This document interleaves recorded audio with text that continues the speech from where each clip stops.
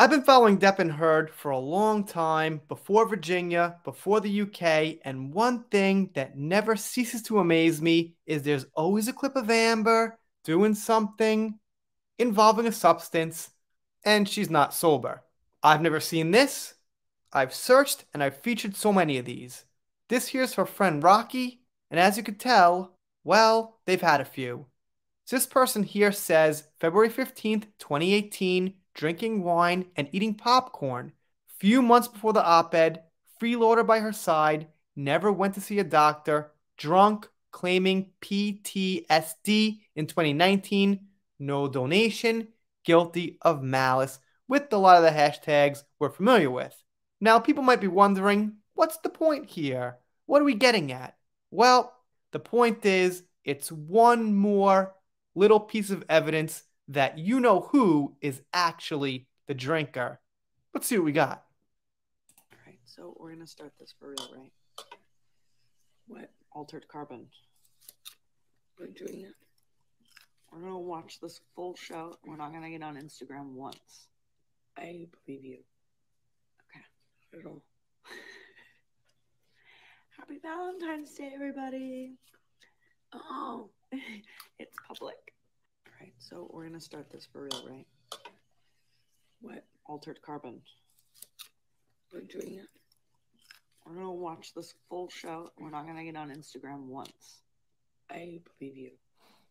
Okay, not at all. Happy Valentine's Day, everybody.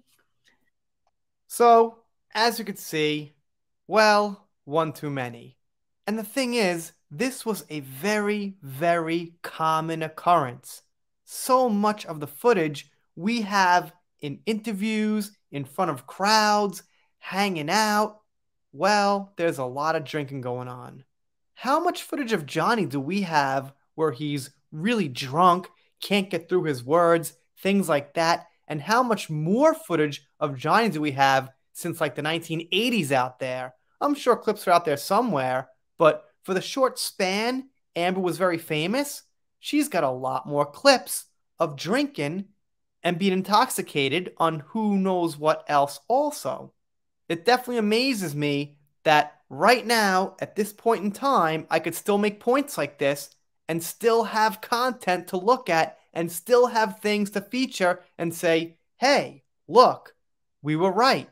This is what it is. This is what she did while blaming Johnny for being the drunk. Correct me if I'm wrong, but Johnny seems like the type who could hold his alcohol. He seems like he doesn't get very crazy, physical, things like that. Not so much. He seems to be cool like 95% of the time.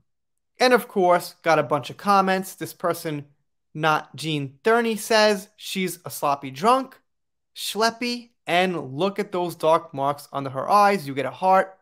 Not surprised by this. Partners in crime. Who says what crime they committed? Well, Shadow Boxer, you're a little bit behind. This one's posted on there. It's a very nice Photoshop, actually. I don't think they missed anyone. Best thing Raquel Pennington ever did was get away from her. And this person responds with, "You're so weird." Not sure why, but okay. Doesn't seem very weird to me. Sounds reasonable. And this person, Shiny Pretty Fancy, defends Amber. She is, of course, justice for Amber Heard. Okay. This doesn't prove anything. Oh, wow. She's not allowed to eat popcorn. Delete, please, bestie. No one's saying this proves any one definitive thing. What it proves is, when people say Amber Heard drinks too much, it proves we've got a lot of evidence towards that. It's now March 2023, and I'm still finding new clips. So how many are there? So if there's this many clips of her getting intoxicated, how many times did she do it in real life, actually? I mean, the clips of her being intoxicated are just a small, tiny, tiny, tiny portion of when she was, because you have much more experience in real life than you actually film. So it doesn't prove one thing in one shot, but it sure adds to the pile. This person says she's a gold digger. I'll admit that's unrelated, but all right, fair enough. Shadow Boxer says prove it. And Dr. Fred says it was proven on television for the world to see, which is pretty fair. Shout to Laura B. She sent me this. Thank you so much, Laura. Appreciate it. Let me know what you think in the comments. I'm on Twitter too, trying to get to 3,000 followers. It always goes up and down, up and down. What are you going to do? That's life. If you're not subscribed here on the channel, consider it. If you don't subscribe, I'll be sad, but I'll get over it. Done here for now. See you next time.